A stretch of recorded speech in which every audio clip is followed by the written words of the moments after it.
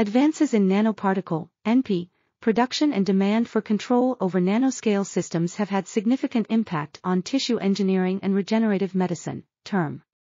NPs with low toxicity, contrasting agent properties, tailorable characteristics, targeted/stimuli, response delivery potential, and precise control over behavior, via external stimuli such as magnetic fields, have made it possible their use for improving engineered tissues and overcoming obstacles in term.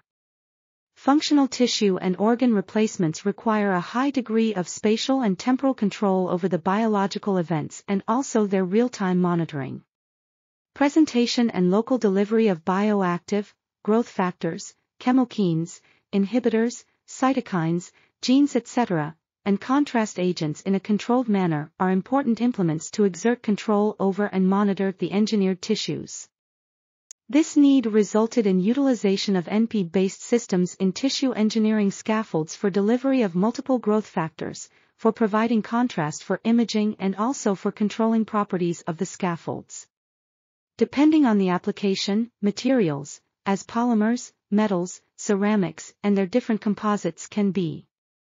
This article was authored by Milad, Fathi-Achachelouei, Helena Knopf-Marques, and others. We are article.tv, links in the description below.